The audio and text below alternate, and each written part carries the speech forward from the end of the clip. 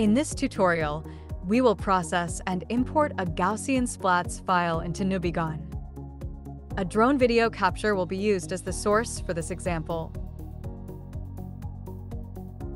This video can be imported into Postshot.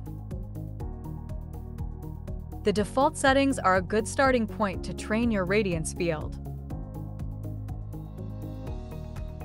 Let the software process and train your data. When complete, clean if necessary, and export the radiance field to a PLY file. Next, we will use NUBIGON 7.2.0 to open the Gaussian Splats file. Select the PLY file to convert it to a NUBIGON octary.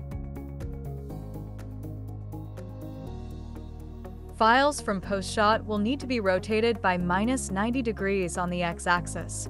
You can apply this in the transformation window. Now we can animate a camera.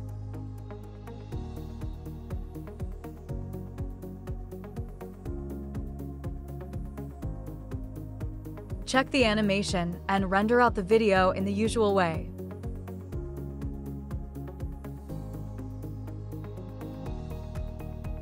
Thanks for watching.